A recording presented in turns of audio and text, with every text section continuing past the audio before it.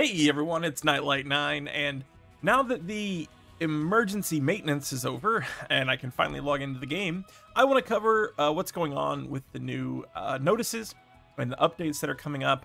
But first, something I want to point out that I don't know, please, I'm sure I'll get a lot of comments on this, but let me know if this is something that's already been brought up before, or if, you know, basically if I'm just finding out about this today. But there's no videos down here, if you can see this.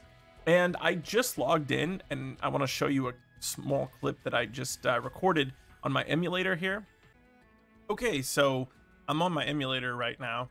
And as you can see, I clearly have 2 videos that I can watch to give me the 50 blue crystals each. So you can see that, I guess, on mobile, you get to watch those. I feel like I have watched these clips though on Steam before, and right now I log into both so frequently and interchange that I honestly can't remember. Am I just like having a Mandela effect where I think I've watched these on Steam, or have I and it just doesn't show up sometimes? I don't know, but if it is the case where they don't allow Steam players to do the videos, man, that kind of sucks. And if they do, then they need to fix this issue where sometimes you log in on Steam and it just doesn't have it available, because mine were definitely ready to be done. I had not logged in the afternoon yesterday. So yeah, get on that. Okay, as for the notices, a couple things we have, right? Co-op Ifrit and Ramuh coming soon. I'm very pleased about that. Addition to ticket draws in the exchange, I've been waiting for this for a long time because I feel like it was more time than normal before they added Micro Laser here, Snowflake, Twinkling Star, Bramble Spine, and Sky Splitter and Radiant Edge.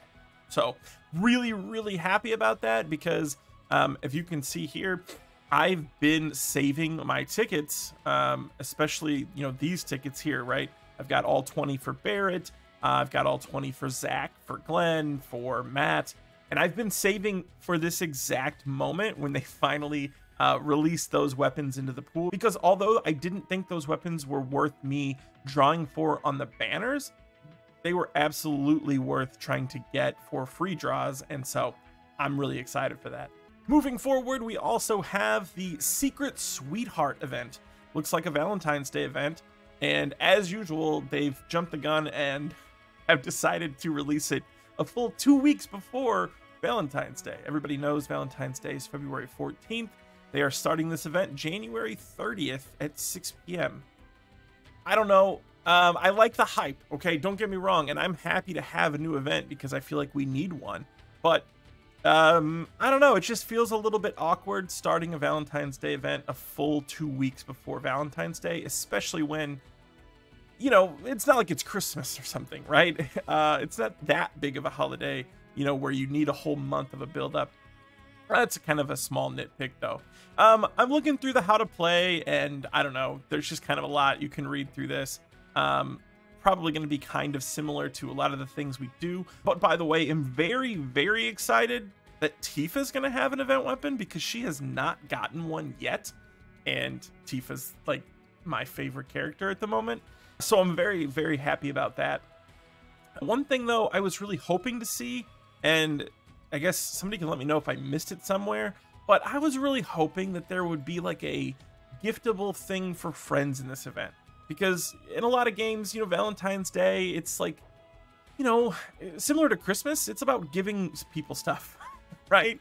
Maybe not presents, but like candy or whatever, right? It's about letting somebody know that you're thinking about them or that you care. And I always think that that's a really good time to kind of bring the community together by making it like a friend thing where you can like gift stuff to your friends, just as an extra way to like earn, you know, rewards in the event. I didn't see anything like that. I don't know, maybe I'm just hopeful, but I think that would be something cool for them to add. I'd like to know your thoughts on that.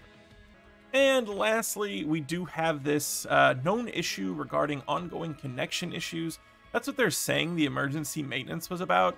I can tell you it lasted quite a while too, because yeah, it's showing here. I tried to log in right around this time here, and I can tell you, like, I felt like 2 hours later they're saying it didn't take quite that long, but it felt like it was about 2 hours that I was still trying to log in and couldn't. But yeah, they're saying it had to do something with the connection issue. Okay, so this is what I think is kind of funny about this.